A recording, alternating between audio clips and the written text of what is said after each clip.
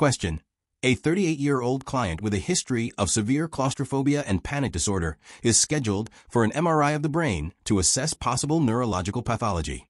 The client refuses the MRI due to intense anxiety about being enclosed in the MRI machine.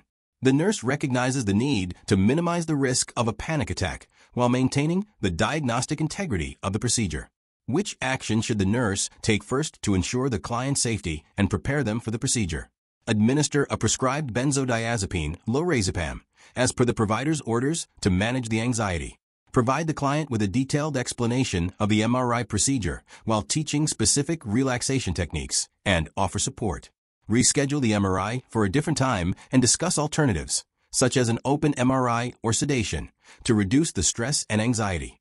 Initiate a referral to a psychiatric team for immediate evaluation and to address the client's anxiety disorder before proceeding.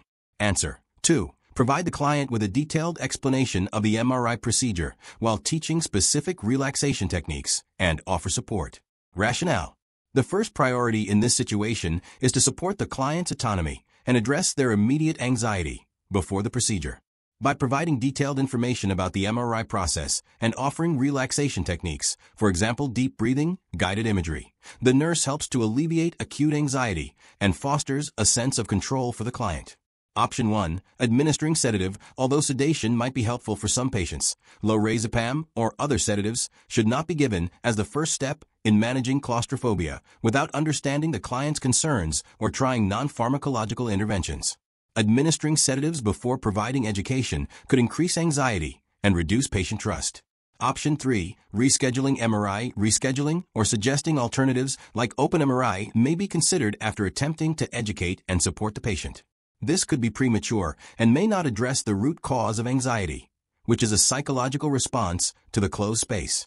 Option 4. Referral to psychiatric services. Referring to psychiatric services is an important step, but in an acute setting, it's more appropriate to first attempt patient education and relaxation.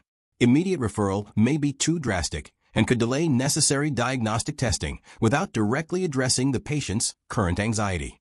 The best first step involves providing education and supporting the client's coping strategies to manage immediate anxiety while still maintaining the procedure's integrity.